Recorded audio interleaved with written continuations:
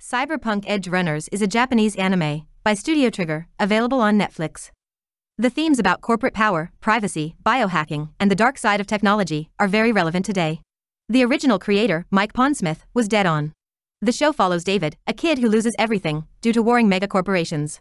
He decides to become an edgerunner, a freelance mercenary known as a cyberpunk. Will he have a happy ending and make it to the top? Or will he succumb to cyberpsychosis, installing too many implants, and go insane?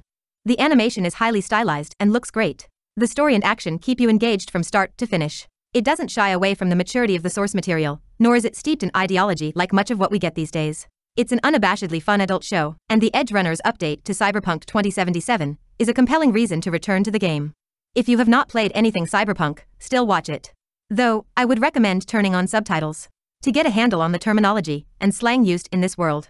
I give Cyberpunk Edgerunners an A-. Laters, Choom.